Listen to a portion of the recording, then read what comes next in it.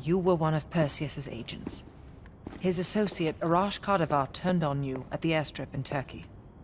Left you for dead.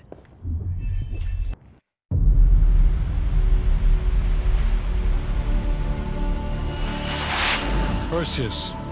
The CIA's analysts consider him to be the single largest threat to the free world. You've been given an important task. Protecting our very way of life from a great evil. The United States and its allies slowly consume that which is dear to us.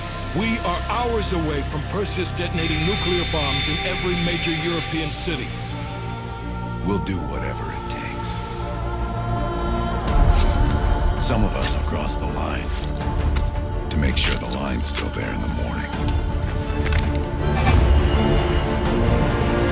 No one's gonna brand us heroes or villains. They don't know us. As for me, I've been chasing this ghost for 13 years.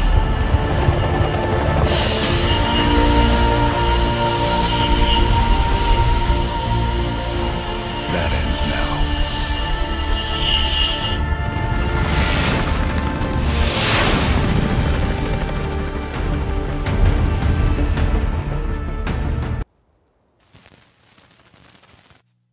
They did it, Mr. President. They stopped the nukes. Thank God.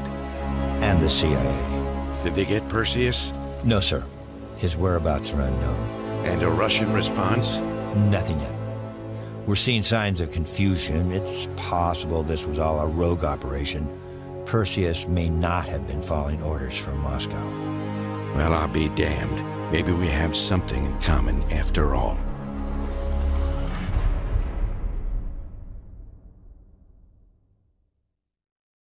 Stopped him.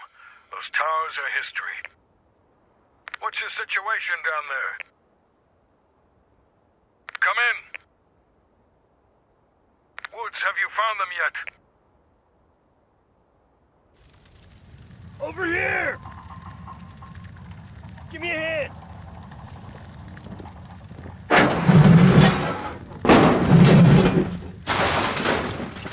Take my hand, Bell.